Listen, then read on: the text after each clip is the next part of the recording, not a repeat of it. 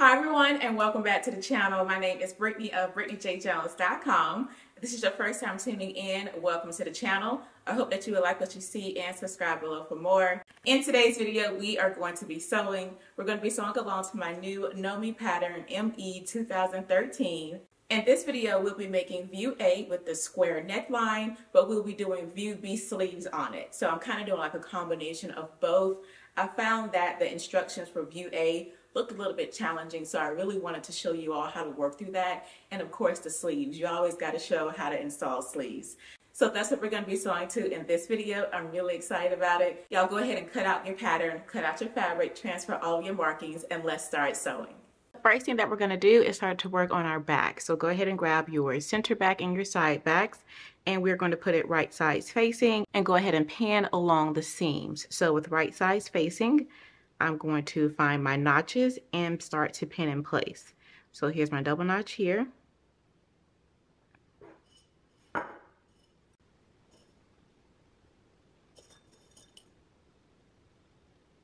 Once you have your side backs pinned onto your back, we can go ahead and stitch it in a 5/8 of an inch seam allowance.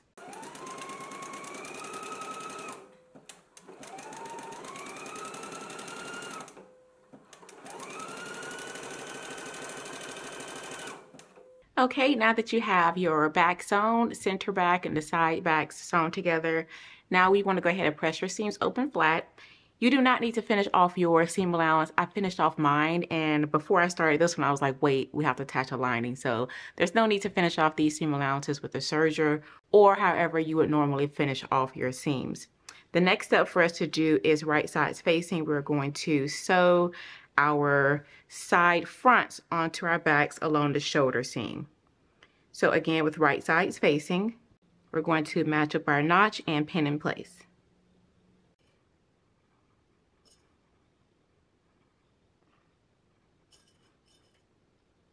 Once you have it pinned, we can go ahead and stitch in a 5/8 of an inch seam allowance, and I am using a zigzag stitch.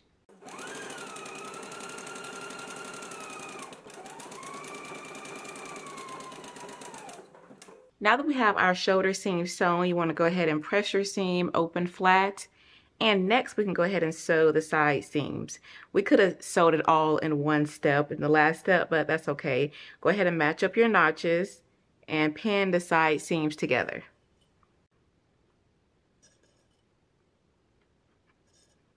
Go ahead and pin the other side the same exact way and then stitch it at a 5/8 of an inch seam allowance.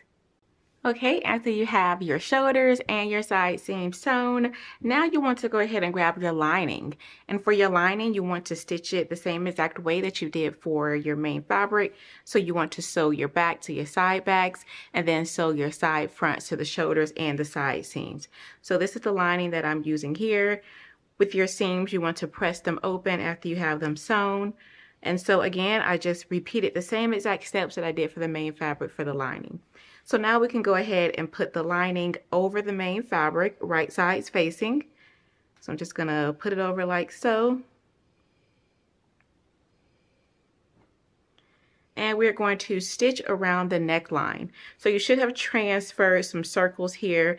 And again, I'm going with view A with the square neck. So if you're doing the square neck, but you want it sleeveless, the directions are a little bit different for the side seams. But because I am going to add the sleeves, I'm following along with view B for the side seams. All right, once you have your lining over your fabric, right sides facing, you should have transferred a circle right here. This circle is for the front of view A. So you do want to make sure that you transfer this circle here and just start pinning your lining in place. We're going to stitch it along the neck edge from dot to dot. Make sure that you match up your dots and your shoulder seams and just pin in place.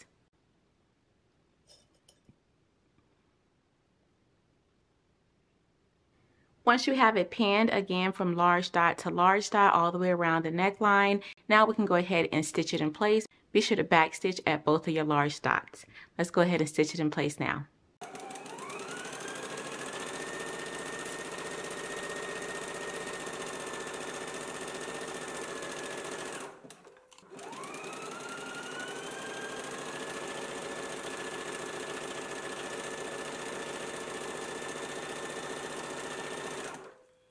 Okay, now that we have the lining stitched along the neckline, again, we went from dot to dot. Now we can put this to the side and start to work on the center front. I'm not going to trim just yet. I'm going to trim it all together, but first I want to install the center front. So go ahead and grab your center front, the fabric, and the lining. All right, so with our front piece here, with right sides facing, we want to grab our lining, lay it right sides facing to the center front like so. And we're going to pin up here along the upper edge. So again, make sure you have it right sides facing. Go ahead and pin it in place.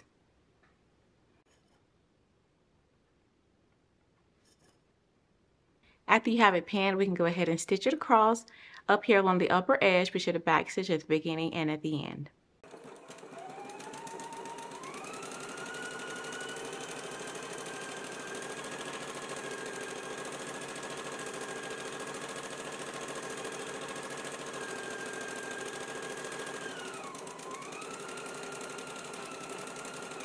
Once you have it sewn, go ahead and trim your seam.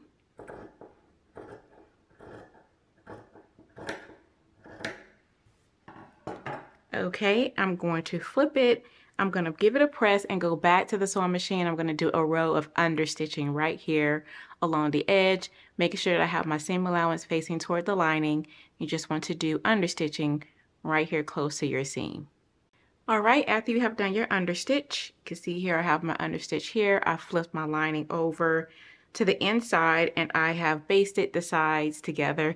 You can baste the raw edge if you like. On the bottom, I just basted the sides together. So once you have it like so, now we want to go ahead and install it into the top. And what we're going to do is first we're going to stitch it onto the side front right sides facing. So I'm going to turn it like this and just kind of move the lining out of the way. Start working on this side front first. With right sides facing, we're going to match up our notches and we're going to match up that small dot. So the small dot should really be at where we left off our stitch at. So you want to pin that there, match up your notches, and just start to pin in place.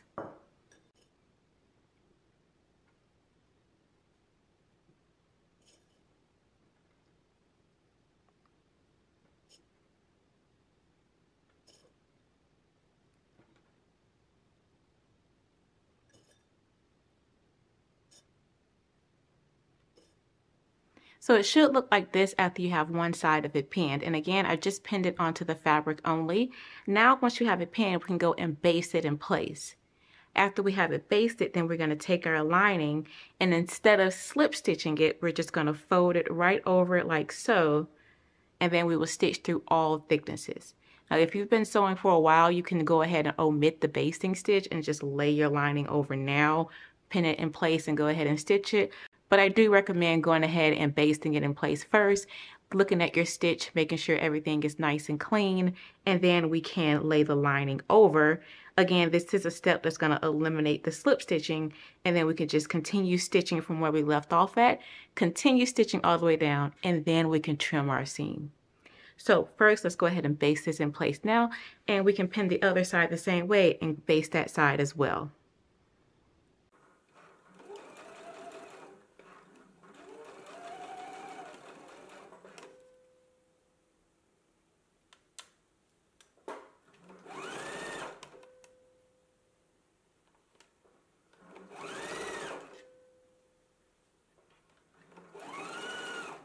Okay, I've just stitched my center front on. I've just basted it, and I just want to take a quick look at it before I stitch down the lining and make sure my seams look good. Everything is nice and even. It just needs a really good press. So now we can go ahead and flip our lining over that. I'm gonna flip it right side back, inside out. Okay, so now that we have that basted, now we want to take our lining and we're just gonna lay it right over top. Again, this is just eliminating the slip stitch on view A, but if you do prefer slip stitching, feel free to do it. This is just another option if you just prefer machine sewing more. Match up your notches and continue pinning the lining in place.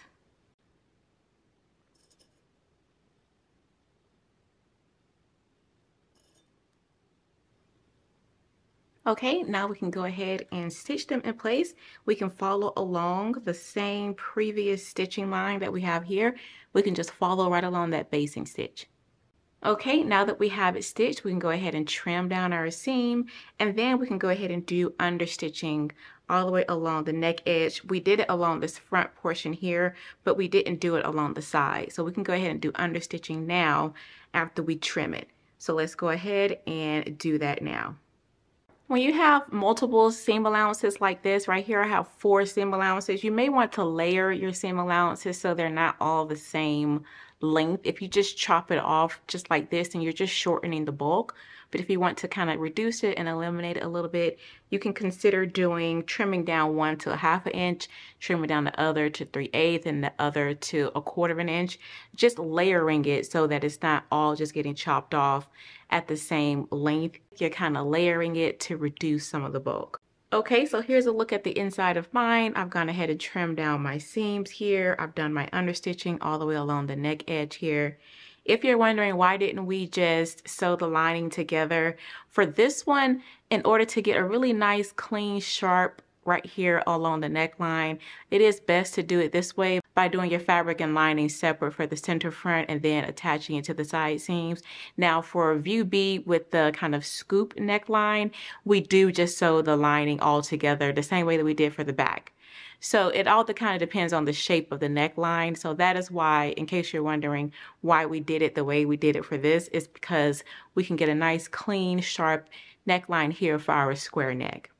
So now the next thing for us to do is just baste the raw edges together. So you just want to baste all the way around along the lower edge as well as around the sleeves. Let's go ahead and do our basting now. Okay, I've just done my basting stitch along the armhole as well as the lower edge of the top. So now we can go ahead and grab the lower band and sew that on. Pattern piece number 5, that is our lower band. You should have cut out 2. And what I've done here is I just stitched them together along the sides, right sides facing. So I have them stitched again along the side seams of the lower bands, right sides facing. After I have them stitched, on one lower edge, I went ahead and folded up 1/2 inch. And then after I had it folded up, I pressed it in place and then I trimmed it down to 1/4 inch. So again, take your lower band pieces, right sides facing, go ahead and stitch them along the side seams like so. And then on one of the lower edges, you want to fold up 1/2 inch. And then you want to trim it down to 1/4 inch. One thing that I did put a stitch right here, right on my 1/2 inch. That just helps me to fold it up better. That's totally optional. You can just trace out a 1/2 inch marking and fold it up. Or you can use a seam gauge and just fold up 1/2 inch. So after you have that done, now we can go ahead and pin it to the lower edge of the top. So with right sides facing, I'm just going to slip the lower band right over the lower edge of the top like so. I'm going to grab my pins and then we can pin it in place. I'm going to match up my notches that I transferred as well as my side seams, and then I'm just going to pin it in place.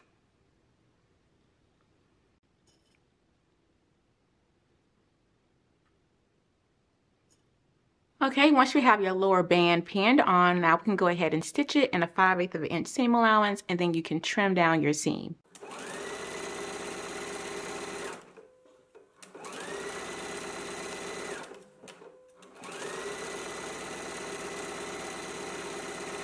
All right, after you have your lower band sewn on, you want to go ahead and trim down your seam, and you want to press it so that it's going down toward the lower band. From here, the next thing that we need to do is take this folded edge here, and we're going to put it right over our previous stitch, and we're going to stitch and ditch. Now, I will say there is a simpler way to attach this lower band, especially if you don't want to do like slip stitching down here or stitching in a ditch. You can just fold your lower band in half and then pin both raw edges to the lower edge of your top, and then just stitch it in place like that and finish it off with your serger. It's actually what we're going to be doing to the sleeves. So again, if you find this to be something that you're not really wanting to do, there's always another option. Like I said, once you have the sides of your lower band sewn, you can just fold them in half like so. So this is the lower band, fold it in half like so, and then pin the lower band to the lower edge of the top. And then you can just stitch it again and finish it off with the serger. So that's another option that I want to mention because I'm pretty sure that's how I did it when I sewed my sample. So again, I just wanted to mention that. But from here, we're just going to fold the lower edge over our seam. And then on the right side, we are going to place our pin. So you want to place your pins in here like so. You want to make sure that you're catching the folded edge on the inside. So again, fold it over. And then on this side, go ahead and grab your pins and pin it in place. And make sure that you're catching the folded press edge on the inside. Okay, once you have it pinned, again, do a double check to make sure that you have the lower edge pinned in. And on the right side, we can go to the sewing machine now, and we just want to stitch right here in the seam, doing a stitch in the ditch. Let's go ahead and do that now.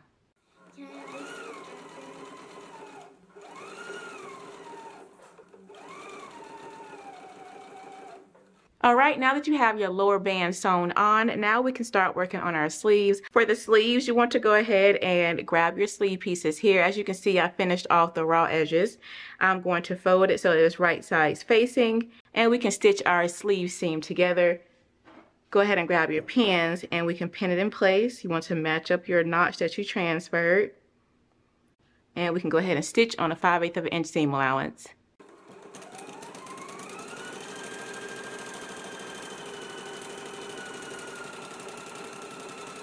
Okay, now that we have our sleeve seam sewn, you want to press your seam open.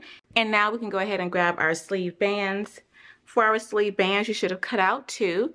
This right here, I've gone ahead and folded my sleeve band in half, and I've stitched it together right here on the seam, right sides facing. So again, pattern piece number 8, you just want to fold it in half and go ahead and stitch it in place. After you have it stitched, now we can open it out and fold it in half like so, with wrong sides facing, so the right side should be out facing you. And now we can go ahead and pin it onto the sleeve. So I'm going to turn my sleeve so that it's right sides out, and I'm just going to slip the band right over the lower edge of the sleeve, matching up my sleeve seam as well as the notch that I transferred. So again, go ahead and pin everything in place. And just continue pinning the sleeve band onto the sleeve. After you have it pinned, then you can go ahead and stitch it at a 5/8 of an inch seam allowance.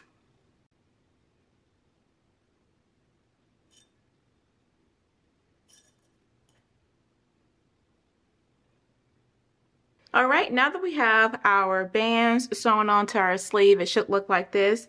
You can go ahead and finish off the edge with your serger, and you want to press your seam going up to the sleeve. So I've done that here. I've done it to both of my sleeves, so now we can go ahead and pin it onto the top.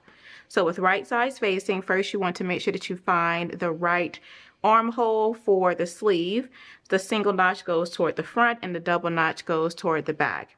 So here is a single notch here. That will go on this side. First, I'm going to match it up here on the outside. I'm just going to clip away these loose threads.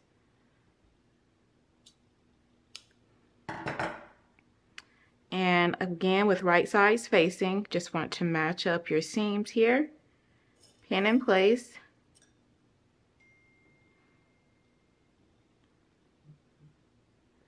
And I like to bring it through like so, so then I can really get here to the inside of it. Now you should have transferred some notches as well as some circles. I'm going to pin at my notches. So pin there, make sure everything is matching up. Make sure that you have your double notch and single notch matching. And then you should have transferred a dot at the top of the sleeve. I just transferred a notch that matches up with your shoulder seam. So go ahead and match that and pin it in place. And then just continue pinning the remainder of your sleeve in place, matching up your dots and your notches.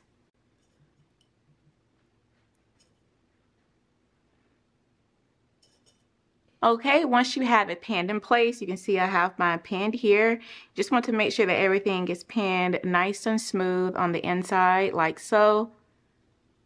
And now we can go to the sewing machine. You can go ahead and stitch it at a 5/8 of an inch seam allowance and then finish off your raw edge. And then you want to do the same thing for your other sleeve. Let's go ahead and do that now.